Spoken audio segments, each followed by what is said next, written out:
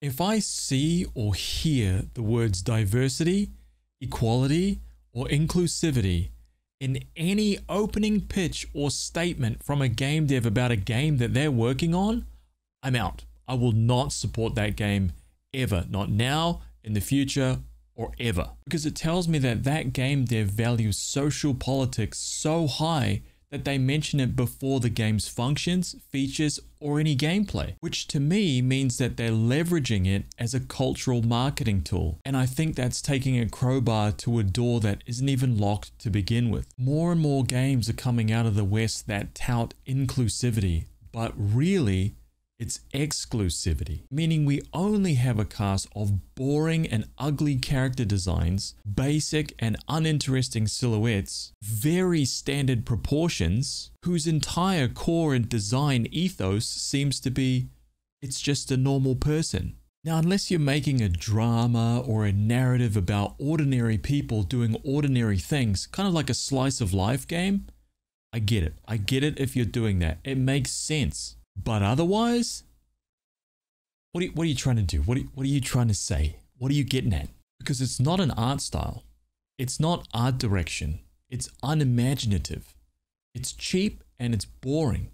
And I don't understand how multi-million-dollar budget AAA games don't realize that this is a trend and it's gonna wear off. Especially if you expect to compete at the very, very pointy end of game dev. If I can see any of your main cast of characters out while I'm doing my groceries, just some random person in the shopping mall, I hope that you are not making the next AAA quality action adventure game. No, because it's not good enough. It's just not good enough. An amazing actor or actress can take a mediocre script and raise it to become something phenomenal using their skill, their creativity, their experience. They bring something to it and can elevate it. But a mediocre actor or actress or a poor actor or actress can take the best script ever written and it will be dirt. It doesn't go the other way. So your main cast of characters need to be something special. They need to have that little sprinkle on top that rises them above normality in order to draw people in and keep them engaged. And their physicalities and overall attractiveness is a big element of that. But it seems like conventional attractiveness is becoming less and less of a consideration in Western game devs, which is a terrible idea from both the creative and financial perspectives. Sex sells. And people love pretty things. They love them. They love hunky dudes and pretty girls. And there's nothing wrong with that. And whenever I sense some kind of entertainment that is trying to make me feel bad for liking that, I will never support financially, ever. Because it's perfectly normal. It is 100% perfectly normal and it's totally fine. We are, all of us, genetically programmed to gravitate towards attractive things. Things that we look at and go, oh, we like that. And we gravitate towards them. It's built into us. So trying to fight against that is stupid. Now, Baldur's Gate 3 is a perfect, all-encompassing example of diversity and inclusivity, but the cast is conventionally attractive. And as the player, you have the option to create another character that's equally as attractive, more attractive, or even far less attractive. You can create kind of a monstrous looking person in that character creator as well. So the whole range is there. It's all available. So Larian is actually a great example of a developer that deserves to be labeled as inclusive. In all of the marketing material that came out for Baldur's Gate 3, I never felt like they were trying to force this whole DEI angle on me. It was never at the forefront. Was it brought up? Was it mentioned? Of course it was, because that's the state of our current social media that, you know, everyone's kind of talking about. Of course these things come up, but I think they handled it with grace and they executed it perfectly. It's just in the game. It doesn't need to be a talking point. It doesn't need to be the focal point. And you as the player get the option to go, oh, I like that, or nah, I don't like that at all. Get this guy out of my team. That is phenomenal. Let's try to paint a completely different picture here. We've got a multi-million-dollar AAA budget game. We've got phenomenal amounts of worlds, alien worlds, wild planets. We've got exotic plant life. We've got distorted realities. We've got alien hybrid creatures, massive elemental biodiversity, yeah? But we've got Timmy as the lead character and Karen as the leading lady. It's just pathetic. It doesn't make sense, especially when you could have this. You see how much more interesting these faces are? They're just generic people, executed way better. You've spent all this budget, all this creativity on literally everything else in the game except the most important part, which are the main cast of characters. How does that make any sense at all? Again, this comes around to the fact that I personally was a character artist in video games and film for about 18 years. I did this for a job. So when I see a super generic looking face, specifically human head, that's really what I'm zooming in on. A very generic looking human head. Someone on the character team just literally went to Turbo Squid, or they went to a website called 3D People and they just downloaded a scan of some random dude off the street that company paid him like $100 to scan his head, and they just grabbed that head and they were just like, yep, this is the new mechanic for our game. Look, I'm going to show you guys how easy this actually is. We're just going to type in 3D scan store metahuman, find the metahuman identities list, click on that, open up the web page.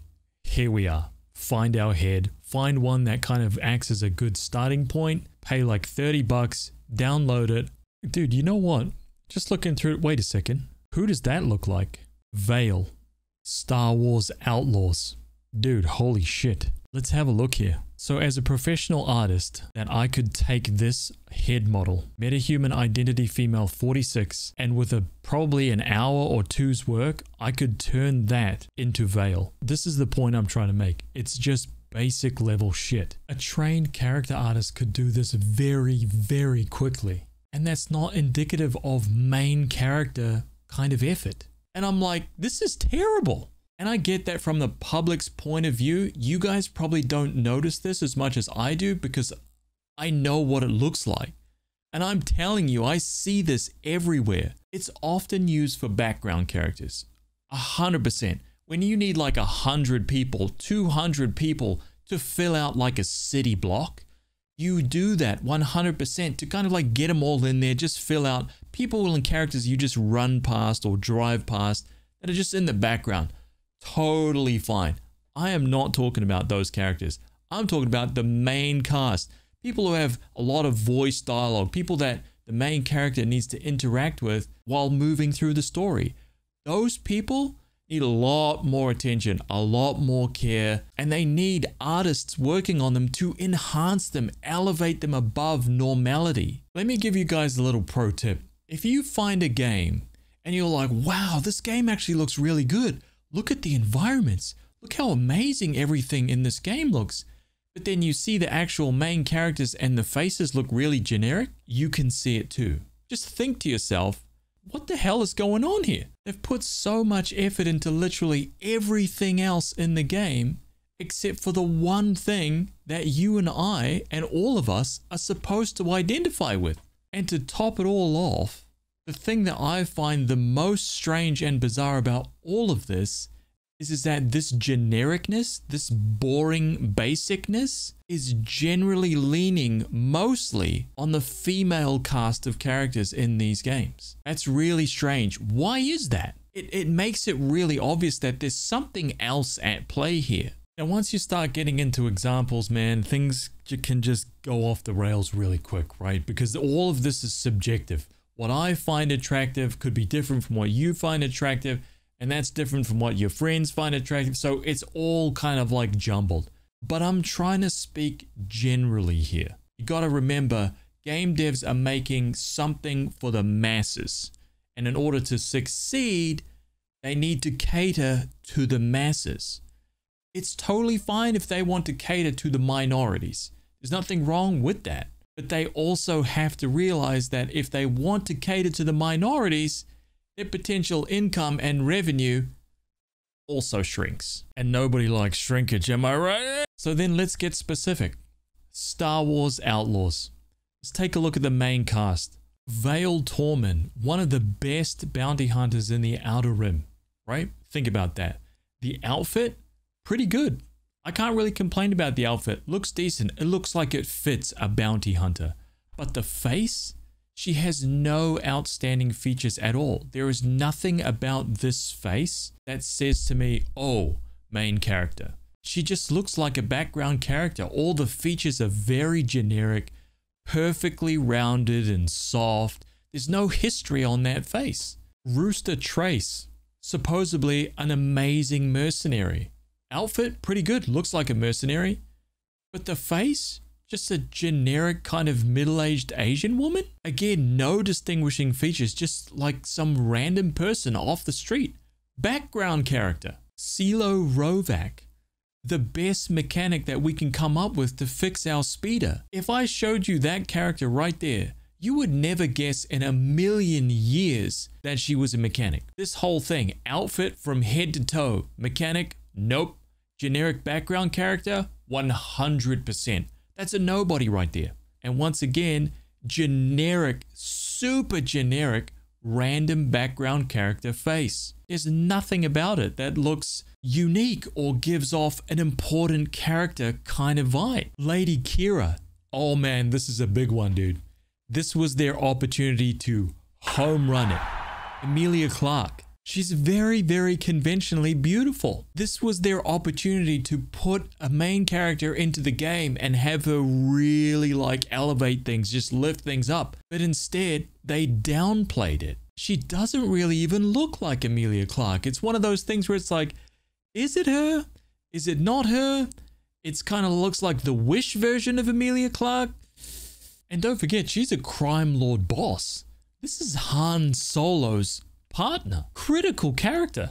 Like absolutely critical. Isla Bren. I just personally find it extremely difficult to believe that a 55-year-old woman is like the best thief that we can find to teach us sneaking skills. It's so far beyond the realms of believability. It just, again, this decision doesn't make any sense whatsoever. I'm gonna learn to sneak around an Imperial base and my teacher is somebody that needs a hip replacement. You know what I mean, dude? Like it just, or has like back problems every day, dude. Like, and once again, look at that face. Super generic. It's literally like you can see this person at your local grocery store, man. Even the main character, Kay Vess, who is based on the actress Humbly Gonzalez, it doesn't even look like her. And Humbly Gonzalez is very attractive. It's almost like they downplayed the attractiveness, which makes no sense for a leading lady. It makes no sense. If anything, you want to enhance it. You know what? I asked my partner how she would feel if I put her into a game and I attached her name to that character, but I made her look uglier. I downplayed her attractiveness. How would she feel about that? And she was like, absolutely not.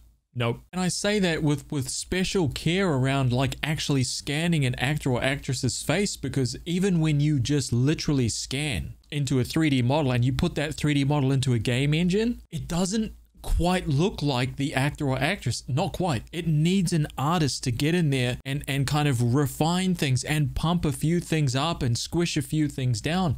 It requires that touch to really push it into the place where, holy shit, it's that person. Now, I don't want to seem like I'm picking on Star Wars Outlaws again. It's just, it's at the forefront of my mind because I've just finished playing it. But right after playing Star Wars Outlaws, I actually jumped into playing Far Cry 5 for the first time. And holy shit, the difference between the characters' faces is staggering. Far Cry 5 was made in 2018. That shit's 6-7 years old. And the characters' faces are light years better. And don't forget, the premise of those same characters in Far Cry 5 are supposed to be generic, ordinary, everyday people. They aren't legendary mechanics or legendary thieves or have some kind of like name attached to their jobs, like high-ranking mercenary or anything. This is just Tim and Bob from down the road, man. Yet they are elevated so high above that they are main characters. It's so easy to see it right there on the screen. They have interesting faces. They're not generic at all. I don't know, guys. Maybe I'm just talking a bunch of bullshit. What do you guys think about all of this kind of stuff, man? I know you've heard my take on everything, but this is just me downloading. I'm also kind of including behind the scenes conversations that I've had with a bunch of my game developer friends, with other artists in the film and games industry. They all know exactly what I'm talking about, and they've all got their own experiences with this thing happening inside their own studios. So it's definitely a thing. But what do you guys think? And once again, thank you everybody for your support. Thank you to all of my Patreons, all of my subscribers here on YouTube, and all of my subscribers on Twitch. There's links to all of that stuff down below. Thank you guys very much. I'll see you on the next one.